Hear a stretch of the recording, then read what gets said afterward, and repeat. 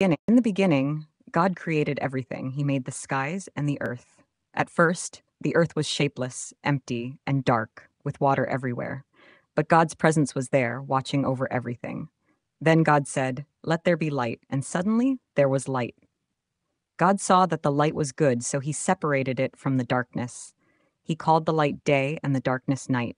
This marked the first day. On the second day, God made space to separate the waters above from the waters below. He called the space between them sky.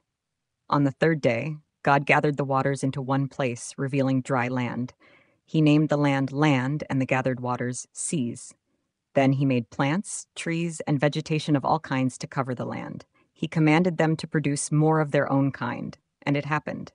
On the fourth day, God placed the sun, moon, and stars in the sky to give light to the earth and to mark time. On the fifth day, God filled the waters with fish and other creatures, and the sky with birds of all kinds.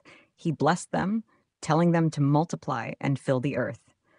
On the sixth day, God created all sorts of animals, both wild and domestic, each to reproduce after its own kind.